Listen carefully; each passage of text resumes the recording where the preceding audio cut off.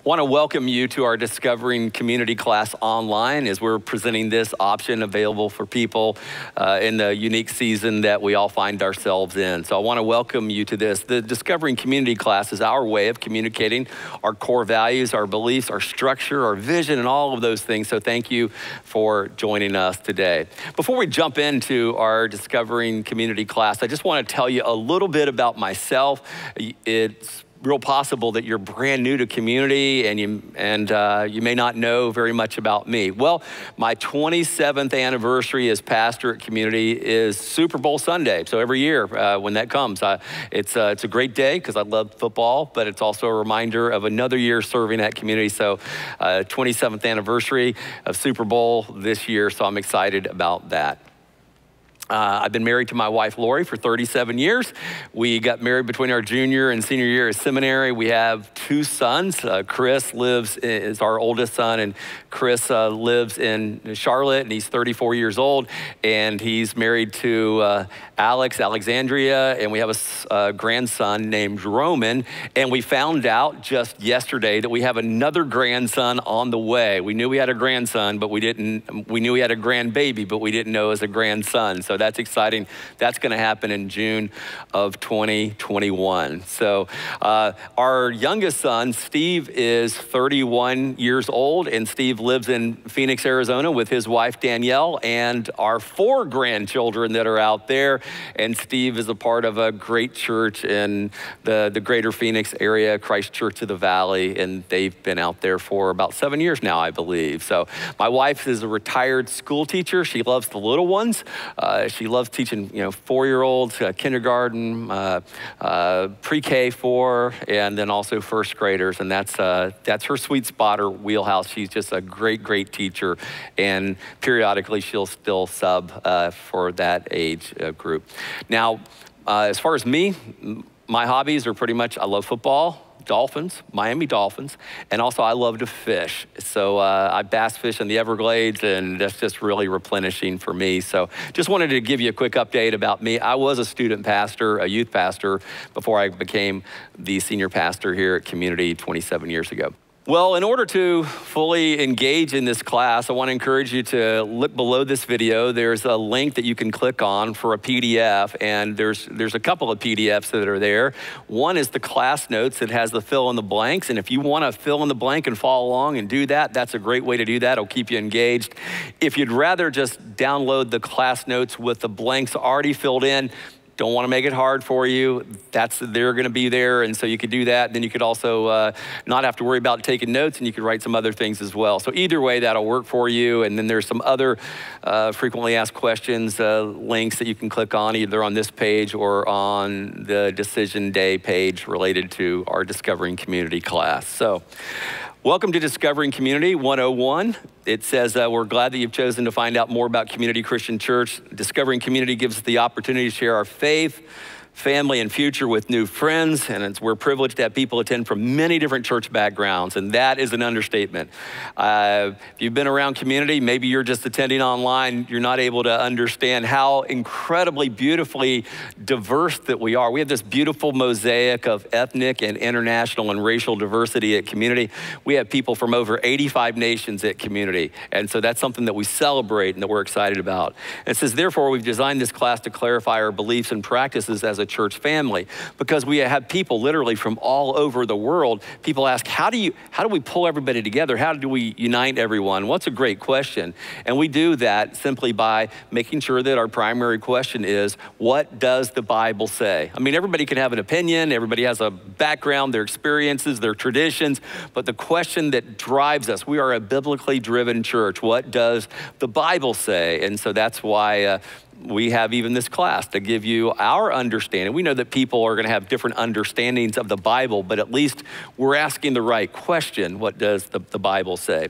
So the basis for this class is you're a member of God's very own family. You belong in God's household with every other Christian, Ephesians 2:19. And so we want you to know what it's like to be a part of the Community family. And it may be that at the end of this class, you decide that, you know what, I want to become a member at Community. And we would be honored. We would love to have you as a member at Community. We want everyone who believes here to feel like they belong here. We have some internal slogans. I'll just go ahead and let you know what those are. We're a large church, maybe not during a pandemic, but we're a large church that wants to feel small. We want everyone who believes here to feel like they belong here. We really do want to know people's names, and community is a place to believe, to belong, and to become. And that's a slogan that you'll see on our t-shirts. You'll see that over and over again. And that drives us, is what we're trying to accomplish. What makes Community Christian Church a family? Well, there are 4 things that unite us. Our salvation, which is what God has done for us. Our statement, why we exist as a church. Our strategy, how we fulfill our purpose. Our structure, when and where we fulfill our purpose. And so we're going to talk about those different categories, and let's start off with our salvation. What does it mean to be a Christian? Most people live their entire lives without ever really knowing why, the purpose of their life. They exist year after year with no idea of why they live or God's purpose for their lives. The most basic question a person can ask is, what is the meaning of my life? Everyone wants to be happy, and people try many different ways of trying to be happy, but when we live out of a sense of significance and purpose, then we really can be happy. Some people look for happiness by acquiring possessions, some look for happiness by experiencing pleasure, some look for happiness by gaining prestige or power, but real happiness comes from understanding my purpose in life. Why did God make me? And when I understand that and I live out of a sense of purpose, then real significance and happiness can happen in my life. So Roman numeral number 1 there, why am I here? Number 1, God made me to love me. I mean, now that might sound like that's old news. I mean, that God loves us.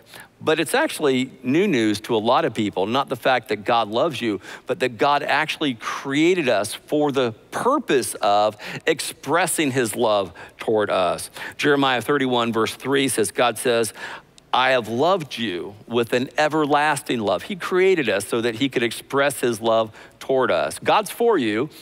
He's not against you, he's for you, and God made us to love us. Number 2, we were created to enjoy a personal relationship with God and to manage all of the rest of God's creation.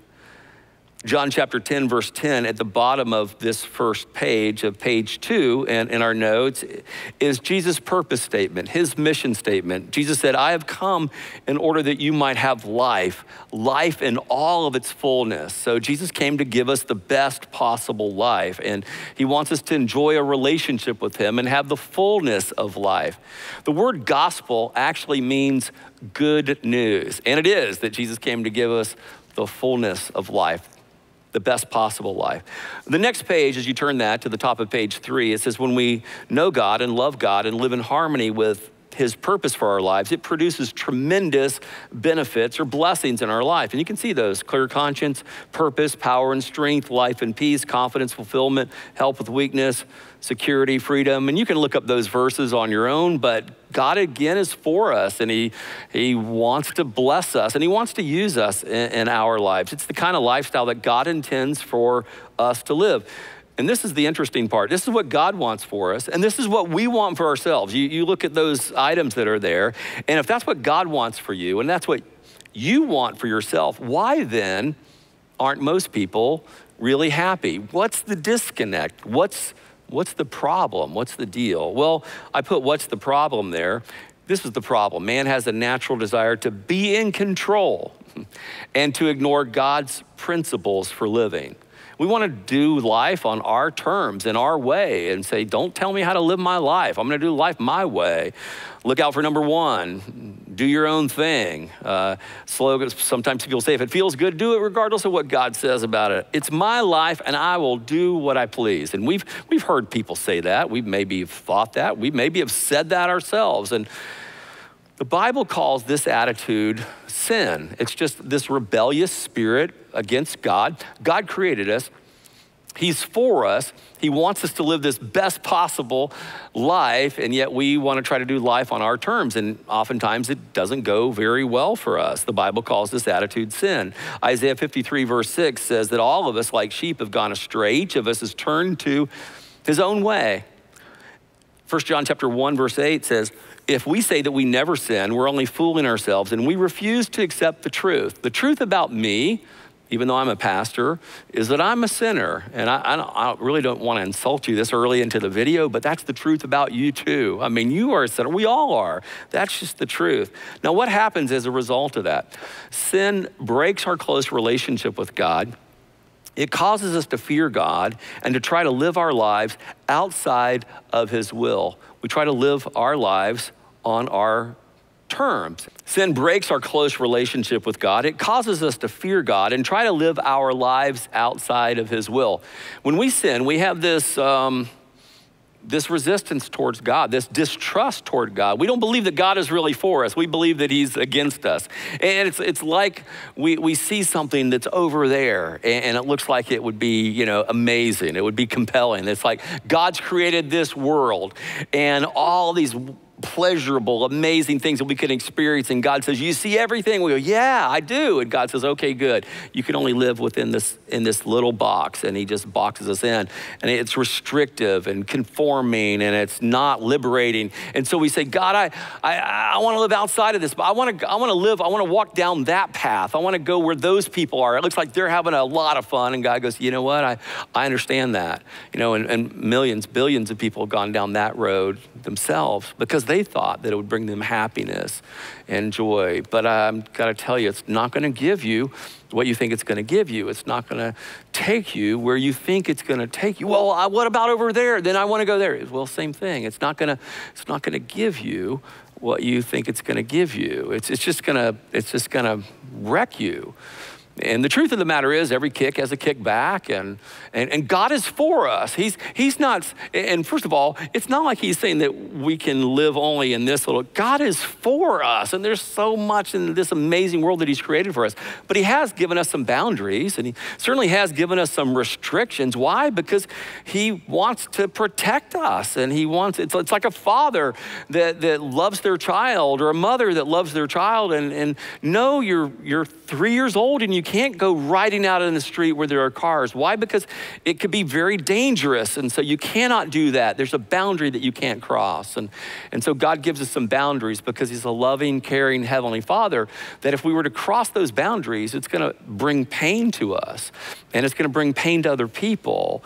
And so whenever you come to a negative command in the Bible, a thou shalt not, you don't do this, you shouldn't look at it as a negative. It's actually God protecting us. We should actually, they're not in your notes, but you should write the word that God wants to protect us from harm and preserve for us the best possible life. And when God says, thou shalt not lie, why does he say that? I like to lie. I want to deceive everyone. I said, okay, let's play that out. If you were to lie, trust is the foundation of every relationship, is it not? And if people were to know you as a serial liar, it's going to undermine every relationship that you have, and you'll end up alone at the end of your life. So God says, do not lie. Why? To protect us from the fallout of that, protect us from harm, and to preserve for us the best possible life. And so God's for us. He's not against us. So sin, it breaks our close relationship with God. It causes us to fear God and try to live our lives outside of his will. It says the trouble is that your sins have cut you off from God. It separates us from God. Romans 3:23 is a really interesting verse of scripture. The Apostle Paul wrote these words, and he wrote, all have sinned, past tense, and fall short, present tense, of God's glorious ideal. Now, if we had an English teacher that was watching, they would take out their red pen and then circle this, because Paul did something that you absolutely don't do when you write. He changed tenses in the middle of a statement, of a sentence. So Paul was either made a mistake or he's making a point. I'm going to go with the second one. He's making a very deep theological point, which is all have sinned, past tense. That's the truth about me. I've sinned in my past. It's also the truth about you. But he says it's not enough to say that we have sinned. We continue to fall short, present tense. And the verb that is the present tense verb has continuous action into the future. And so Paul says, this is the truth about you and me. He says, we've sinned in the past. We're going to continue to sin in the present. We'll sin in the future. And so we're, whoa, wait a minute.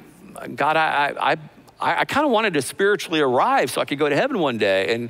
And God says to us, well, if you think you're going to be acceptable to me based on your own goodness, then you need to think again. You need to get off this performance track and get on the grace track, because that's the only way you're going to have the hope of heaven. You're never going to be good enough because you have sinned, you continue to sin, and you will always sin. We'll always be separated from God because of our sin. The good news is we have a Savior, and Jesus forgives us of our sin. And we're going to get to that just a little bit more here. And it says when people have problems, they often try many different ways of coping before turning to God. I often will say that life bounces more like a football than it does a basketball. Basketball is kind of pretty predictable. Football, sometimes it'll bounce right to you. A lot of times it'll bounce off, and it's not predictable. And that's the way life is. It's just not predictable. And sometimes life doesn't go according to the script. Oftentimes it does not go according to the script or the way that we had played out things. And so it doesn't go the way that we had liked. And so life is challenging. There's no question about that. There's a philosopher from the Middle Ages by the name of Blaise Pascal that said that every single one of us has a God-shaped hole in our heart that can only be filled by God himself. So we have this vacuum, this hole in our heart that can only be filled by God. And we know that something's missing, but we're just not sure what it is. And so a lot of times people try to fill that void, that hole in their heart, with possessions or with accomplishments or with with power, whatever it is. I mean, we try to run fast enough so that we don't sense the missing piece that's in our life. And so there's a way that seems right to a man, but they only end in death. Proverbs chapter 16, verse 25. And so as we get to the top of page 4, it says, even when we know that our deepest need is God, we have this God-shaped hole in our heart. And it's like God's homing signal that draws us back to him. When we know that, we often try wrong ways of getting to know God. We do. And the first one is salvation by heritage. As my mother was a Christian, so therefore I'm a Christian. Or my uncle was a pastor, therefore I'm a Christian. And we believe that somebody else's faith saves us. And that's just, it's just not true. I heard somebody say one time that God has no grandchildren, only children. And I like that. I mean, if you are the beneficiary of someone else's faith and they pass their faith on, and you have a faith heritage in your family, be thankful for that. But it doesn't save you. God has no grandchildren. He only has children. We all have to come to God on our own terms, in our own way, in our own relationship. So salvation by heritage is the wrong way of thinking that we can get right with God. It doesn't matter what you believe, just be sincere. We think, especially in our country, that sincerity is the most important thing, even more important than truth. And is that really true though? That it doesn't matter what you believe, just be sincere? I tell sometimes stories in this class. Let's say there's a little kid by the name of Billy, and Billy, let's say he's 5 years old, and there's a teacher that's teaching, and the teacher asks the class and says, okay, kids, does anybody know what 2 + 2 is? And little Billy raises his hand and said, I know what it is. 2 + 2 is 10. And all the little kids, they kind of like smirk and laugh at him, but the teacher doesn't. And she says, Billy, are you sure that 2 + 2 is 10? And he goes, yeah, I know it is. She said, Billy, are you sure that 2 + 2 is 10? I'm confident that 2 + 2 is 10. She said, well, Billy, if you believe it that strongly, then 2 + 2 is 10. Now, would a teacher say that to a little 5-year-old guy? Hope not, because the fact that Billy believes something doesn't make it true. I mean, truth is truth, and you can believe something real strongly and still be mistaken. So sincerity is important. I mean, we need to be sincere about our faith, but it's also we need to believe that which is right, believe that which is true. And it was back in March of 1997 that 39 people, they committed suicide. It was the largest mass suicide on U.S. soil. It took place in San Diego, California. So when they believed that the Hale-Bopp comet was going through our solar system, and if they took their lives at the exact right time, that they'd go on this kind of interstellar journey. And most people would not question their sincerity. I mean, that's the greatest evidence of your sincerity. You're willing to give your life or to take your life for something that you believe in. But most people would say, yes, they were sincere. but they were sincerely wrong. Sincerity is important, but so is truth. And so salvation by sincerity alone doesn't save us. We have to believe that which is true. I'll be religious and I'll go to church, salvation by religion. It might sound something strange for a pastor to say that, that church attendance can be hazardous to your spiritual health, especially in a pandemic. We do want you to come back, by the way. But it can be hazardous to your spiritual health if you believe that church attendance saves you, because it doesn't. I'm all for church attendance. Why? It's where we learn, it's where we grow. It's how we fuel our faith and feed our spirit, and how we can celebrate and honor God and praise him. But it doesn't save us. And so church attendance doesn't save us. Salvation by religion. There's an old country preacher one time said that sitting in a church doesn't make you a Christian any more than sitting in a chicken coop makes you a chicken. So not great theology or even great humor, I'll be honest. But it's an okay point. Sitting in a church doesn't make you a Christian. So it can help you to find out how to become a follower of Jesus, but it doesn't save us. The last two are kind of, two sides of the same coin. I'll give up all my bad habits, which is salvation by subtraction, or I'll work really hard and I'll try to earn it, which is salvation by works. And salvation by works or good works is the way that most people believe we go to heaven. Why? Because it makes sense. I mean, there's a strong correlation between what we do and our salvation. If I do enough good things, then that means I should be able to get into heaven, right? I mean, most of us even think of this as like an eternal kind of a scale that God puts all the good things on one side of the scale and all the bad things that we do and have done on the other side of a scale. And if the good things outweigh the bad things, well, that's pretty good for us. But if the bad things outweigh the good things, well, that's not so good for us. And it's like there's this eternal scale or this good-o-meter that determines whether we go to heaven or not, which is the first video that you're gonna be able to see in this class. Just, you're gonna like this one. Here is the good-o-meter.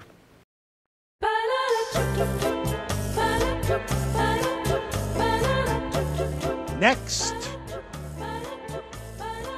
File, please. Some lying, some stealing, and some acts of kindness here and there. I tried to live a good life. Well, let's see how good.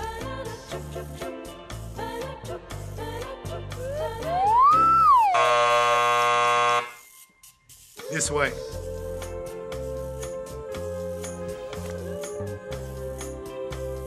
Next. File, please.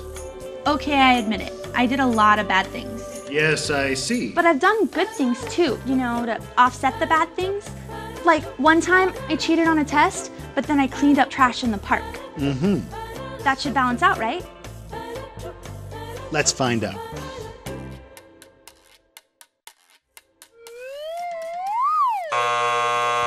This way. That should have balanced out, right? It should have balanced out. Next. File, please. Impressive. Oh yeah, I devoted my entire life to make this world a better place. I dug wells in Africa, I donated blood every month, and I ran an orphanage in India. I mean, I just wish I could have done more. And is this your subscription? I only read the articles.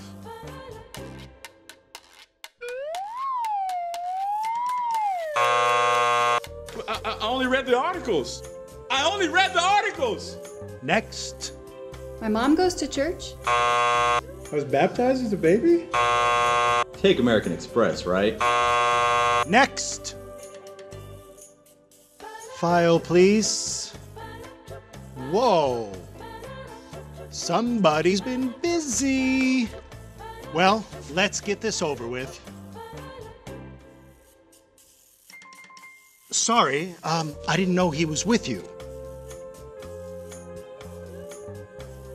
Okay, step on the scale. Not you. Him.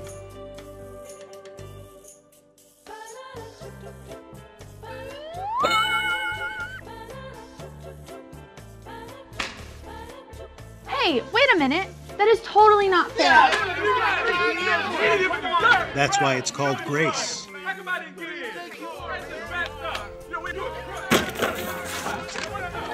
next.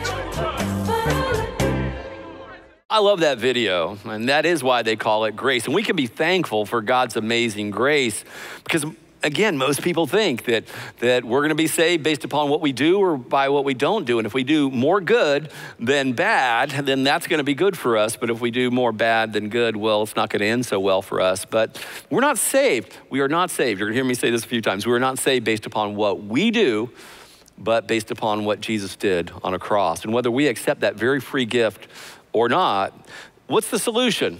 Is we ask different ways to come to God. Jesus said, I am. He said, I am the solution. I am the way. He said, John 14, verse 6. I am the way, the truth, and the life. No one comes to me. No one comes to the Father except through me. So Jesus is the solution. He is the way. In that box there, it says God himself came to earth as a human being to bring us back to him. If any other way would have worked, Jesus Christ would not have had to have come. The way is a person. Now, there's a statement there about Jesus has already taken care of your sin problem. Now, there's so much packed into that. Jesus came from heaven. He grew up, he was born of the Virgin Mary. He lived a sinless life. He intentionally went to the cross to pay for the penalty of your sins and my sins, and he took care of our sin problem. So he died as a substitute for us so that we wouldn't have to pay for the penalty of our sin. It says he's taken care of our sin problem. And if you've ever sinned, and we acknowledge that you have and that I have, then you have a problem. And whether compared to other people, you kind of have a small pile of sin, or you got a medium-sized pile, or you got a big old huge pile, you know, in one sense, that's irrelevant. In another, it's not, because, I mean, sometimes sin has consequences. Even though sin can be forgiven, there can be consequences that ripple out. But regardless of how many sins we have in our lives, we have a sin problem, because if our sins are not forgiven by God, then we can never have the hope of heaven. And so that's why Jesus dying on the cross is so significant and important for us. It says in Romans chapter 6, verse 23, that the wages of sin is death, but the gift of God is eternal life through Jesus Christ our Lord. And wages are something that we deserve, we earn, and that's death. But the gift, which is something that we don't deserve, the gift of God is life, eternal life through Jesus Christ our Lord. Now, God did this for us because he loves us and he wants us to know him. He wants us to have the hope of heaven. He created us so that he could express his love toward us. Romans chapter 5, verse 8 says that God demonstrated his love for us in that while we were still separated from God by our sin, Christ died for us. So Jesus died for us to forgive us of our sins. 1 Timothy chapter 2, verse 5 is an interesting verse of scripture. It creates this image. It says, God is on one side and all the people are on the other side, and Christ Jesus is between them to bring them together by giving his life for all mankind. So Jesus is this bridge builder. He's between us and God because God is here and Jesus is in the middle. He's both God and man. He's in the middle, and he builds this bridge between God and man, and he died as a sacrifice for our sin. And it says in this box here, God's already done his part to restore our relationship with him. He took the initiative. Now he waits for each of us to individually accept what he has done for us. Our salvation is not based on what we do, but on what Jesus did for us. So again, I'll say it. Your hope for heaven, it's not based upon your own goodness. It's based upon the goodness of Jesus. You can't earn your way to heaven. You can never be good enough. It's not based upon what you do or what you don't do, but based upon what Jesus did for you and whether you accept that free gift, that sacrifice or not. So what does God want me to do? Now we're on the top of page 5 here, and it says, number 1, it says, admit that God has not been first place in your life. And I mean, if we're honest, you know, we can all pretty easily say that that's been the truth about us at different points in our life, and maybe that's the truth about you right now. It says 1 John chapter 1, verse 9, it says, if we confess, and when you confess, you admit, I did it, I confess, I did the crime. I admit, if we confess our sins, he's faithful and just and will forgive us our sins and cleanse us from every wrong. Number 2, believe that Jesus died to pay for your sins, that he rose again on Easter, and he is alive today. And so you have to believe that Jesus paid for the penalty of your sin and that he is the resurrected Lord. It says in Romans chapter 10, verse 9, if you confess that Jesus is your Lord, you believe in your heart that God raised him from the dead, you will be saved. And number 3 is the important one. Accept God's free gift of salvation. Don't try to earn it. And we do. We try to earn it. We think that we need to play a part in the salvation process. The only part that we need to play is to accept the free gift of salvation. Well, let me put it this way. I'll tell you a story. It's not in the Bible, okay? It is absolutely not in the Bible. It's a little humorous, not a lot, so don't get your hopes up. Setting the bar pretty low there. And it starts off with a guy that dies and he goes to heaven. And St. Peter is at the pearly gates. And there's a reason for that in the Bible, and that's why you hear stories like this sometimes. But the Apostle Peter, St. Peter's there at the pearly gates, and he says to this guy, hey, in order to get into heaven, you got to get 1,000 points. Not in the Bible. And so he says, tell me what you've done, I'll score it out. And if you get 1,000, it's gonna be a good day for you. If you don't get 1,000 points, well, it's not gonna be a good day. So the guy says, well, in my church, we had a lot of middle school kids and they'd go through teacher after teacher after teacher. And one year I decided I'd teach the middle school boys class, and I taught the middle school boys for 25 years. And it was hard, I'm not gonna lie, but I did that. And Peter goes, you taught middle school boys for 25 years? Wow. And hey, Gabriel, he's talking to the angel Gabriel, taught middle school boys for 25 years. And Gabriel's kind of wow. And so Peter goes, well, that's awesome. That's 1 point. And the guy goes, 1 point? 1 point for that? You gotta be kidding me. So he said, well, also in my church, Sunday school attendance was really important. And so not only would I teach this class, but whenever we would go out of town on vacation as a family, not only would we go to church, but I would find a church that would have a Sunday school for adults, and I would go. And I had perfect attendance in Sunday school for 30 years. And Peter goes, wow, that's incredible. That's a second point. Guys, second point, that's all I get. Okay, yeah, in my church, we had a lot of land, but we didn't have a lot of money. And so for 35 years, every Saturday from May to October, and sometimes a little before and a little after, I'd sit on the riding lawnmower and I'd mow the church lawn. Sometimes it was so thick and so hard, it would take me 3, 4, 5 hours to mow that. But I did it for 35 years and never charged the church a dime. It was just my gift to the church and to the Lord. And Peter goes, that's impressive. That's a third point. And the guy just goes, puts his hand in his head and says, wow, the only way I'm going to get it here's by the grace of God. And Peter goes, grace of God? Oh my word, that's 997 more. Come on in. Okay, so I didn't say it was that funny, but it does have a point. And that's theologically incorrect, because if the guy said taught middle school boys for 25 years, Peter said, that's awesome that you did that, but as far as getting into heaven, 0 points. Perfect attendance in Sunday school, that's great that you attended. Probably should have stayed home sometimes because you're sick. Some other people made it to heaven a little sooner than they should have, but that's between you and them. You guys can work that out. But as far as getting to heaven, 0 points. Mowing the church lawn, free gift of service, your act of love for your church, wonderful thing you did. But as far as getting in heaven, 0 points. Grace of God, 1,000 points. And so we just need to be reminded again and again that it's not based upon what we do or what we don't do, but based upon what Jesus did. It is his grace, and by his grace alone. If I had a board up here, and I was writing on something, and I do the salvation equation, we think this way. We think that, if I was to write and it says the cross plus my good works equals salvation, and God's going, whoa, whoa, whoa, whoa, whoa. The cross is enough. I want you to do good works, not in order to be saved, but because you have been saved, as an expression of your gratitude and thankfulness for what I've done for you.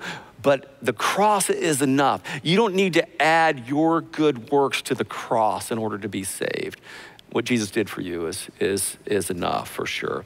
And so Ephesians chapter 2, verse 8, it says, for it is by grace that you are saved through faith. This is not from yourselves. It's the gift of God, not by works, not by our works. Why? So that no one can boast. If we were saved by our works, then everybody would be kind of strutting around heaven and saying, well, I'm here because I dug wells in Africa, or ran an orphanage in India, or because I did this or I did that. And there's not going to be any of that. The only thing that we're going to boast about is the fact that we're all sinners that have been saved by God's amazing grace, and we have the hope of heaven because of what Jesus did for us. And so It's by grace that you're saved through faith. This is not from yourselves. It's the gift of God, not by works, so that no one can boast. Now it says, grace is God's part, faith is man's part, and faith is expressed in obedience. That's what God calls us to do, to trust him.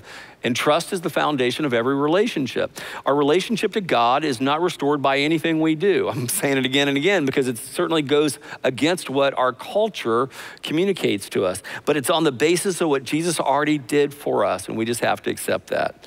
And so number 4, as far as what does God want me to do to be right with him, is invite Jesus Christ to come into your life and be the Lord of your life. And it says again in Romans chapter 10, verse 9 and 10, it says, if you confess with your mouth Jesus is Lord, you believe in your heart that God raised him from the dead, you will be saved. For with the heart man believes, resulting in righteousness, and with the mouth he confesses, resulting in salvation.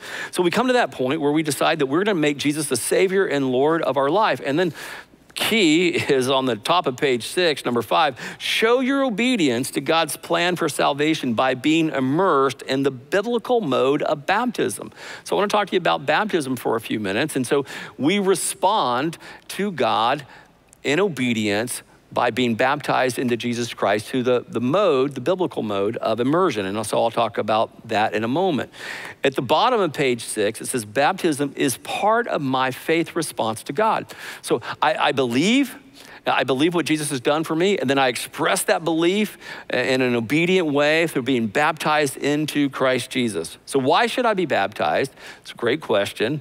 We're gonna answer that. Number 1, to follow the example set by Jesus.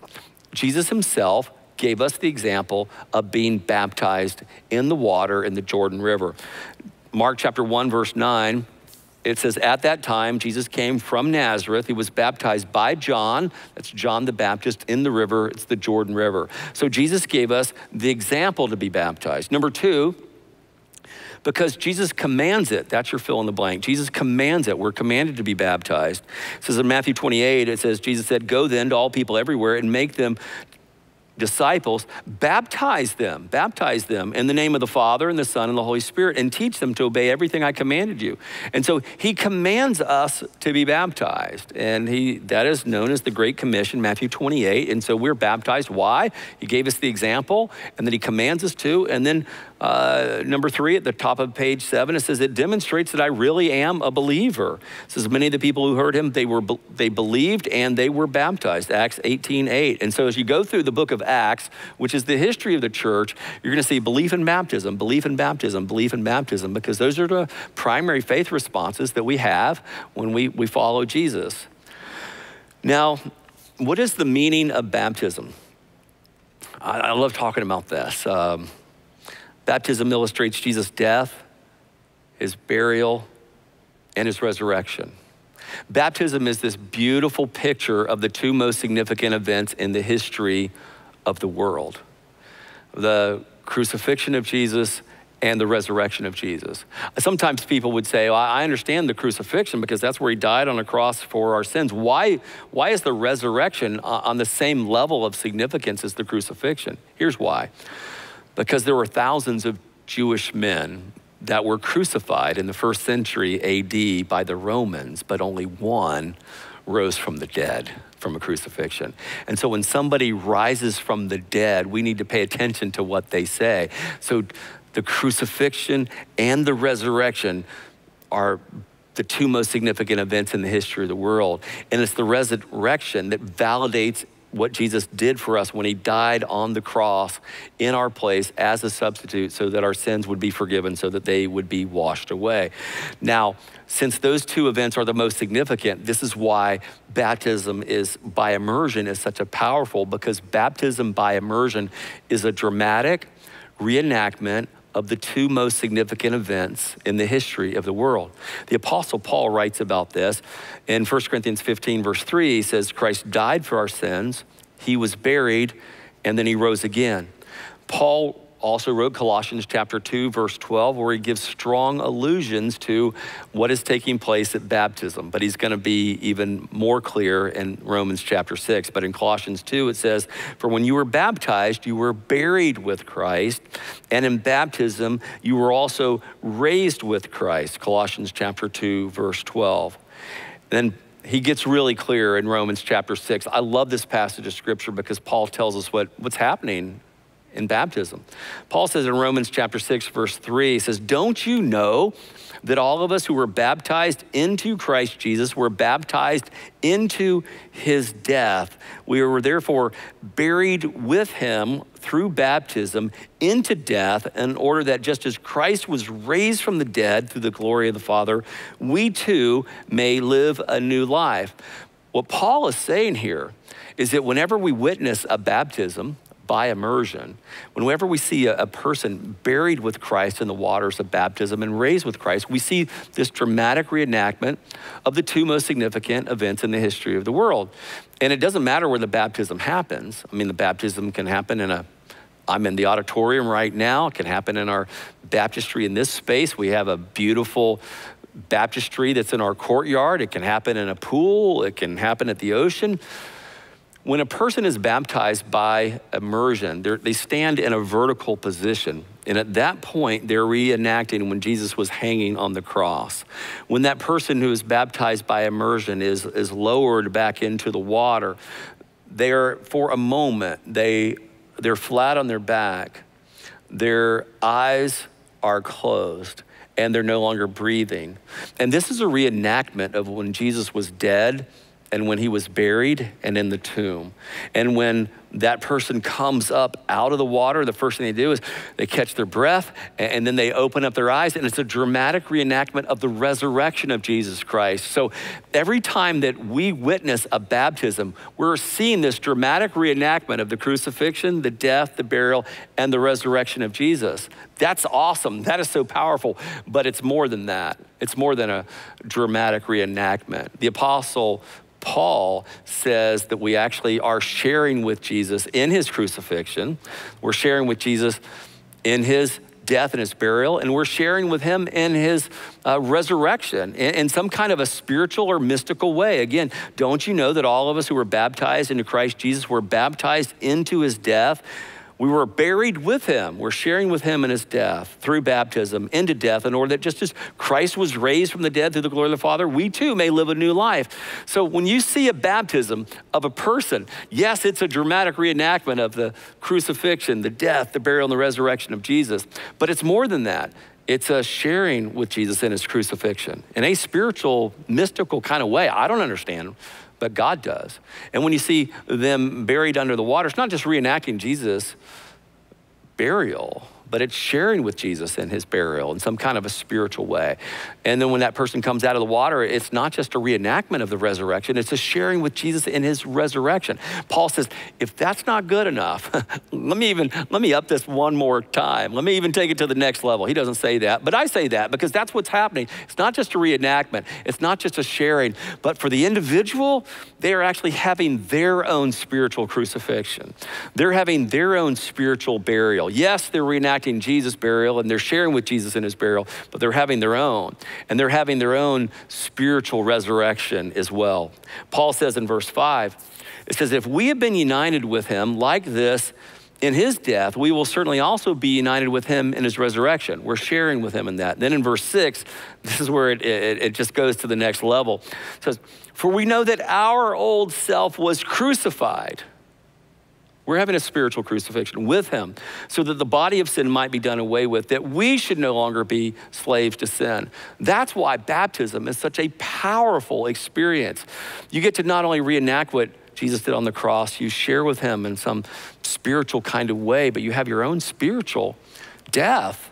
And everything that you've ever done is nailed to the cross of Christ. And as you're lowered in that water, as you're sharing with Jesus in his burial, you're having your own spiritual burial, and everything that you've ever done, every sin that you've ever committed or will commit is being washed in this watery grave of baptism.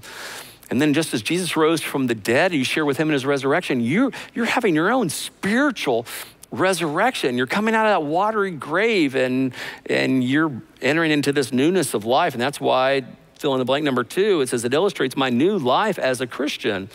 In 2 Corinthians chapter 5 or 17, when someone becomes a Christian, he becomes a brand new person inside. The old life has passed away and a new life has begun. And everything we've ever done is washed and cleansed and washed away, and we come up new and fresh in Christ Jesus, this new life. And that's so powerful and so amazing. The top of page 8, the fill in the blank is the word point. Baptism is the point where all of God's promises are received when preceded by faith and belief and repentance and confession. That Simon Peter, on the day of Pentecost, when he opened the doors of the kingdom of God, of the church, he said in Acts chapter 2, verse 38, he said to them about what they needed to do to respond to God. Peter said to them, each of you must turn away from your sins and be baptized in the name of Jesus Christ, so that, for the purpose that, your sins will be forgiven and you will receive God's gift, the Holy Spirit. Now, why be baptized by full immersion? It's a good question. There are 3 primary modes that people are baptized that I'm aware of. There's baptism by sprinkling or christening, which often is when it's a baby, but I know of students and also adults that were baptized by sprinkling. Then there's baptism by full immersion, which is how we baptize here at Community. And I think most of us are probably familiar with sprinkling and full immersion. But then there's a baptism by pouring. It's more water than sprinkling. Water is poured on top of the individual, but it's much less water than full immersion. Why do we baptize by full immersion at Community? It's a good question. Well, number 1, because Jesus himself was baptized by immersion. In Matthew chapter 3, verse 16, it reads, as soon as Jesus was baptized, he went up out of the water. Now that's just circumstantial there. He went into the body of the water of the Jordan River, then he came up out of that. But I'll tell you why we know that Jesus was baptized by immersion in just a moment, how there's greater clarity to that. Number 2, every baptism in the New Testament was by immersion. We see again the circumstantial evidence, so to speak, in Acts chapter 8, verse 38 and 39. It says, then both Philip and the man went down into the water, and Philip baptized him. And when they came up out of the water, so they go down into the water, there's immersion, they come up out of the water. But the way that we know that this man's baptism was by immersion, and Jesus' baptism certainly was by immersion, and every other one was, because that's what the word means, baptizo. It says the word baptize means to dip under, to immerse, to submerge. And when it comes to water, it means to dip under water. The Greek word baptizo means to immerse or to dip. And when it relates to water, it means to dip under the water. And there are different words in the Greek that relate to sprinkling and pouring and immersion. There's a Greek word for sprinkle that is rantizo. And rantizo is never used in the context of baptism of a person. It is just always baptizo, which means to dip or to plunge or to fully immerse. Well, what about pouring? Is that word ever used? It's never, kio is the Greek word. Kio is never used in the New Testament in the context of baptism. It is only baptizo, which means to dip or to plunge or to fully immerse. At the top of page 9, baptism by full immersion symbolizes the death, burial, and resurrection of Jesus. When we talked about a person standing in the water and then going underneath the water, we see the imagery of a burial, and then when that person comes up out of the water, we can certainly see the imagery of a resurrection.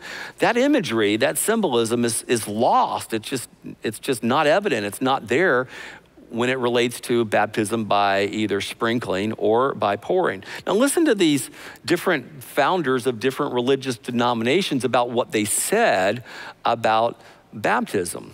Martin Luther, the great Protestant reformer of the Middle Ages, the founder of the Lutheran Church, said, I would have those who are to be baptized to be entirely immersed as the word imports and the mystery signifies. John Calvin of the Presbyterian Church says the word baptize signifies to immerse. It is certain that immersion was the practice of the ancient church or the early church. John Wesley of the Methodist Church says buried with him alludes to baptizing by immersion according to the custom of the first church. And then Brenner, who is a Roman Catholic Church scholar, said for 1,300 years was baptism and immersion of the person underwater. And what is he referring to? Well, Brenner is referring to the fact that it was in 1311 at the Vatican Council at Ravenna when the decision was made that they were going to accept a non-immersion baptism as a valid baptism. So for 1,300 years, the only baptism that was accepted as a valid baptism by the church was baptism by full immersion. It's not to say that there weren't baptisms by sprinkling or baptisms by pouring that happened during the first 1,300 years. Certainly they did, but they weren't accepted as valid. It was in 1311 said, we're gonna accept as a valid baptism of the baptismal candidate as long as they are in a running body of water, had to be a stream, couldn't be like a lake or a pool or anything like that, it had to be a stream. And then the water has to be poured on top of the individual. It seems like an accommodation based upon limitations of water. But for 1,300 years, God's plan, and his church baptized by full immersion. Why? Because that's the imagery of the crucifixion, the death, the burial, and the resurrection of Jesus. So who should be baptized? Every person who has believed in Jesus. And it says in Acts 2:41, those who believed, they accepted his message, they were baptized. I mean, again, you look in the New Testament, in the book of Acts, there's belief in baptism, and that's the standard response there. And Simon himself believed and was baptized. Acts 8:13. Acts 8:12, it says, but when they believed Peter, Philip, as he preached the good news in the name of Jesus Christ, they were baptized, both men and women. So there's belief in baptism. And so that's what we ask everyone to do, to be a part of the community family, is to be baptized in the biblical way, baptism by full immersion. It says, at Community, we wait until our children are old enough to believe and understand the true meaning of baptism before we baptize them. So we have baby dedication, or it's really more parent dedication ceremonies when parents dedicate themselves to raise their children to love God and to honor God in their lives, and they're dedicating themselves to do that. But we don't baptize infants. We don't baptize babies. Why? Because they can't believe. They don't have faith in that sense. And so babies weren't baptized in the New Testament. And so we wait until children are old enough, and we have classes that are taught for them to be able to understand and grasp this on a level that they can understand. And so now some churches practice a baptism of confirmation for children. This ceremony is intended to be a covenant between the parents and God. On behalf of the child, the parents promise to raise their child in the faith until the child's old enough to make their own personal confession of Christ. This custom began about 300 years after the Bible was completed. Now, this is different from the baptism that was talked about in the Bible, which is only for those old enough to believe. The purpose is to publicly confess your personal commitment to Jesus Christ and to be obedient to God's plan for salvation, to do what he asks you to do. Now, if you have your notes there, at the very bottom of page 9, it's in a little larger font and it's bolded. It says, at Community, it's a membership requirement that every member must have been baptized the way Jesus demonstrated, by full immersion, even though many of us were confirmed as children. The majority of baptisms that happen at Community are not kids. I mean, we baptize a lot of kids, but we have, close to 300 people are baptized every year at Community, and the majority of those by far are adults. And the majority of those adults that are being baptized were baptized by sprinkling as a baby. But understanding that that wasn't the practice in the early church, wanting to make the decision, so it's their decision. Let me talk to you for a moment, because I know this might be some information that's coming at you, and it's challenging. Because I've had this conversation, not with hundreds, but with thousands of people over the years, and I can be pretty sure that some that are watching this might feel that if I was to get baptized now, after my faith journey, after my faith heritage of my family, I feel like well, that it will invalidate what's gone on before. And I can't speak to that. My mom and dad weren't believers when I was born, and they came to faith later on. And so I wasn't baptized as a baby, but if I had been, I would have been appreciative of my mom and dad wanting me to do something spiritual for me as I entered into this world. But then after I discovered that in the New Testament, when someone came to faith, it wasn't an infant. I mean, it might have been an older youth or certainly an adult. It was their decision. It was their faith. It was their choice. And so I would not look at it as invalidating what had gone on before. It's just completing. I mean, I'll go ahead and give you kind of a quick analogy here as I think about this, because it's our spiritual walk. And it was back in November of this year that we went to Phoenix to see the twins. And the twins are Landon and Lily, and they turned 1 year old, and Lily was walking, but Landon wasn't. He's about 2 weeks after her.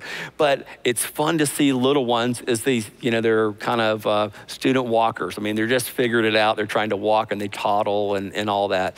But let's say that if for whatever reason that my son and daughter-in-law, Steve and Danny, wanted Landon and Lily to walk at 6 months, which I'm sure they didn't because they had 2 older kids and they know what walking means. The kids can get away from them. But let's say that they did. And they start holding their hands up and they start like strengthening their legs, and I'm sure they did that, but they're not walking at 6 months. They're not walking at 7 months. They're trying to get them. They're strengthening them. They're holding them. But at 10 months they're trying. At 11 months they're trying, and then they're holding on to the side of the couch, and then they take a step and they fall, and they take another step, and then a little bit. Then they take 3 steps, and then by the end of the week they're kind of toddling, but they're walking, and that's an analogy of, I think, our spiritual walk, of our parents take spiritual steps for us before we can actually take them for ourselves. Maybe your parents did that for you and they had you christened or sprinkled or baptized as an infant. It wasn't your decision, but they're pointing you on a path toward Jesus. And then now you see in the Bible when someone made a faith decision that it was their choice. And they were the one that made the decision to be baptized. And the decision wasn't by sprinkling. I mean, that came on much, much later. It was by full immersion. And that's how Jesus himself was baptized. And so you say that, okay, I want to follow Jesus as completely as I can. As a matter of fact, let's do this. You're on page 9. Let's go back to the bottom of page 6. Take you just a second to get there. These are the words of Jesus. This is the Great Commission. This is what Jesus said now. He said, go then to all people everywhere and make them my disciples. How? Baptize them. Now, what word did Jesus use there? Baptizo, a variation of that. So this could be an accurate translation from the Greek of the Great Commission, the words of Jesus himself. Go then to all people everywhere and make them my disciples. Immerse them in the name of the Father and the Son and the Holy Spirit, and then teach them to obey everything that I commanded you. Immerse them. That's an accurate translation from the original Greek language. And that's what Jesus commands us to do. That's what Jesus gave us the example. That's the early church for 1,300 years is the only approved or valid baptism that was accepted by the church. And so that's why, friend, we don't want to ask you to do anything more than what we think God is asking you to do. But we also don't want to ask you to do anything less. And so that's why, in order to be a member at Community, you can be a part of Community, but in order to be a member at Community, you have to be baptized by full immersion, just the way that Jesus was, just the way the church has practiced throughout all of these centuries. Now, it may be that you've already been baptized by full immersion, but you're hearing this now and you did not know a lot of this. And you're saying, Scott, if we were in a class, your hand's up and you'd say, I already have been baptized by full immersion, but could I be baptized again? Most certainly. We never want anyone to be unsettled with their baptism. if for whatever reason, if there's a lot of life that's happened or you just didn't understand, or for whatever reason, if you want to be baptized again, we would be honored to do that. Now let me say this, you don't have to be. If you were baptized by full immersion in another church, you don't need to be baptized again to be a member at Community, because you're not baptized into the church. You're not baptized into Community. You weren't baptized into that church. You were baptized into Jesus Christ. And so if you're comfortable with your baptism by immersion and why you did that, then we're very comfortable with it too. And so, but having had this conversation with so many people over the years, sometimes people say, you know, I have been baptized by immersion, but I would like to do it again. We would be honored, and we can set that up for you, you know, when a time is convenient for you in that way. So we turn the page 10. When should I be baptized? As soon as you've believed. Those who believed, they were baptized that day, and it says Acts chapter 2. That was the day of Pentecost. That was the very first day when the Apostle Peter preached the message of hope, and 3,000 people said, I want to do this. I want to be baptized, which is a good segue for me to say that they made that decision the very first time they heard this. And it may be that you're hearing this and you're going, I'm learning, but I'm not sure if I'm ready. And I get that. Maybe you're not, but maybe you are. I mean, that day, 3,000 people, the very first time they heard any of this, they decided that they wanted to respond in faith to what Jesus had called them to do. And so they responded in that way. There's no reason to delay. As soon as you believe in Jesus and you repent, you can and should be baptized. If you wait until you are perfect, you will never be good enough. A lot of times people think that they got to get their life cleaned up, you know, before they come to Jesus. And frankly, I appreciate that spirit. It's a repentant heart. It's a desire to change. But here's the thing, you'll never be fully perfect. You'll never get everything changed. And Jesus says, come on, come as you are. That's how I want you to come on. I kind of like this story. Rick Warren, who wrote a book called The Purpose-Driven Life, and he told one time about how he bought this great gift for his wife, Kay, that he thought it was going to be the grand slam gift of all gifts. And he thought that she was going to just thank him every single week for what a great husband, what a great guy he was. He bought her the gift of a house cleaning service for a year. And let's say it was, I don't know, I can't remember. I heard this story 30 years ago. And let's say that they would come in and they would clean their house on Thursdays. And Rick Warren said, I came to hate this gift because every Thursday this person would come and clean our house. So what did we do on Wednesday night before they came? We cleaned our house. Why? Because we didn't want this person to think that we were slobs. I mean, we lived in our house. And so we would do all this cleaning work, and we'd save like the last 5% for them to clean so they'd have something to do. And that's what God is saying. Look, let me do the heavy duty cleaning in your life. Don't save the last 5% for me, thinking that you've got to clean your life up all on your own. God says, let's do this together. That's why I love to say that Christianity is a decision that's followed by the process of transformation. So you make this decision, and then you and God together said, okay, what I'm going to do is I'm going to bring my Holy Spirit industrial strength cleaner into your life, and transformation is going to be a lifelong journey together. So again, if you wait until you're perfect, you'll never, ever be good enough. So we make that decision, but we have a repentant heart. Can my family be baptized together? Yes, if each family member understands fully the meaning of baptism and each one has personally placed their trust in Jesus for salvation, we encourage families to be baptized at the same time. It's a wonderful expression of commitment. Children and teenagers who wish to be baptized are asked to attend one of our age-appropriate baptism classes. And so we have these classes for kids and for middle school students and high school students, and we want them to understand on their level, on their terms, because we want them to make that faith decision.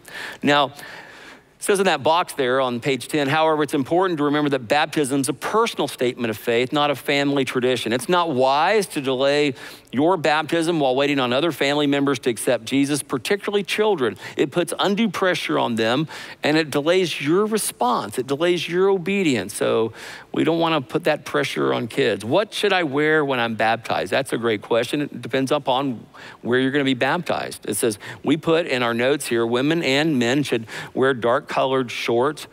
Good idea. Just trust me on that. Dark is better than white.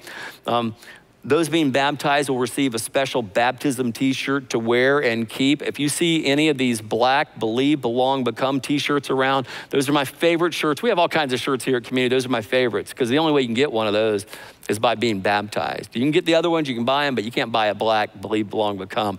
That's a baptism shirt that way. It says bring an extra change of undergarments, bring a plastic bag for your wet clothes and whatever other toiletries you desire. We have changing rooms, we have got towels, we got hair dryers, we got all that.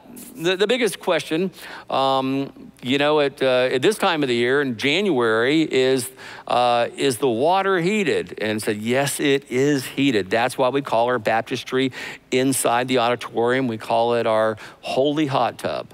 It is our jacuzzi for Jesus. The one that's out in the courtyard, it's also heated. It's our jacuzzi for Jesus. So they're both heated, so you don't have to worry about that. And so you could be baptized either location, in the auditorium or in the courtyard that way. We'll have to say anything. You just are gonna be asked, the person that's baptizing you, or they're gonna ask you to repeat the confession of your faith, the words that Simon Peter asked us to say. That, I mean, we see that this played out one time that he was walking along a road in the general vicinity of Caesarea Philippi, and Jesus said, who do people say that I am? And Simon Peter said, I believe that you're the Christ, you're the Son of the living God. So believers through the centuries have been saying, I believe that Jesus is the Christ, the Messiah, the Son of the living God, my Lord and Savior. And we ask you to make that faith declaration as well. It says, we'll give you a DVD of your baptism. You'll be given a baptismal certificate. We encourage you to invite your relatives and friends to attend your baptism. And here's the thing, you can be baptized during a worship service. I mean, it's such a great encouragement. You're not gonna say anything. You're gonna be on a screen, it's in the middle of a song, and the church is gonna celebrate your faith decision that way. You can be baptized that way. If you'd rather not be baptized during a worship service, during our song time, you could be baptized after a service is over in a completely private setting. Why? Because baptisms happen that way in the New Testament. They happen in a public setting and in a more private setting. Both are honoring to God. You could be baptized in our courtyard area, and people might be around or they may not be around. It just depends upon the time when that happens. So a public setting or a private setting baptism are both God honoring. And so we encourage you to consider you know, that as well. We're gonna show you a baptism video. This never gets old for me. When I see a person, and when you watch this video, you're gonna see someone, they're going to reenact Jesus' crucifixion, his death, his burial, and his resurrection. But more than that, you're gonna see them share with Jesus in his death, be united with Jesus in his death, his burial, and his resurrection. But more than that, they're gonna have their own spiritual crucifixion, their own spiritual burial, their own spiritual resurrection. And it absolutely never gets old, because we're never the same after we make this decision. Watch this video.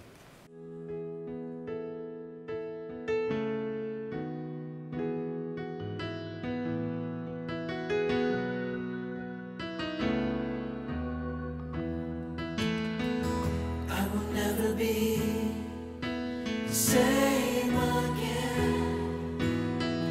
I can never return. I've closed the door.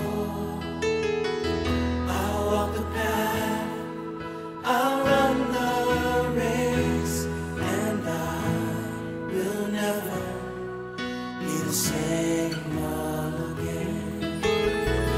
I will never be the same again. I can never return. I can never return. Ooh, I've closed the door. I'll walk the path, I'll run the race, and I will never be the same again.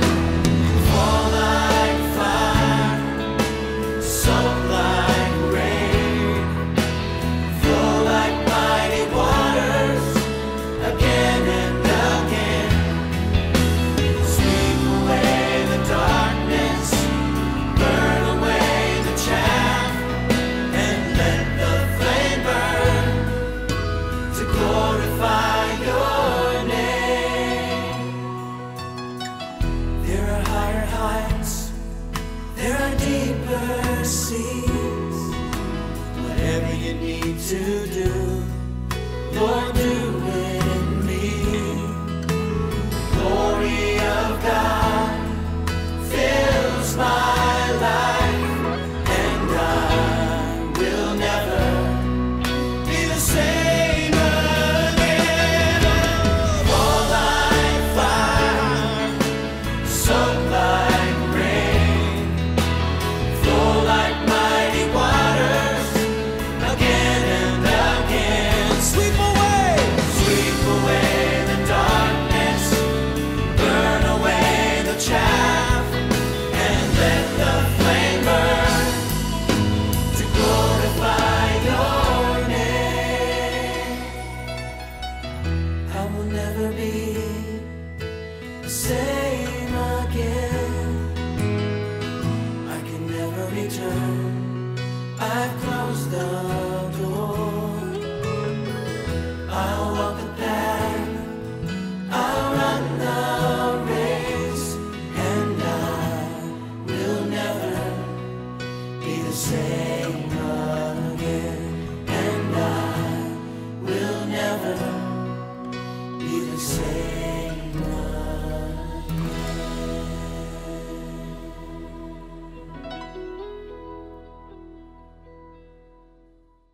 It never gets old for me to see these baptism videos. We're never the same again. And I'm so thankful that you've watched this first part of our Discovering Community class. So there's gonna be a part 2 that you can click on in a moment. But if you have questions about baptism, you can click on one of the links. There's an FAQ about how we're gonna do this on Decision Day. You can certainly be baptized before Decision Day, but there's additional information that's on this page. But thank you for joining us for part 1 of our Discovering Community class.